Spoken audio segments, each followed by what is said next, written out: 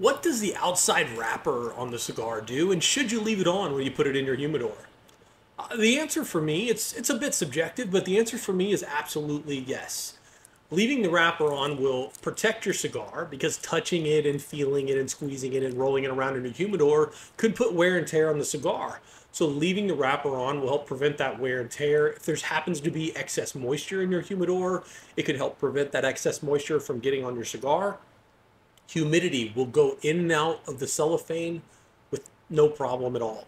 So for me, I like to leave the cellophane on if the cigar comes in.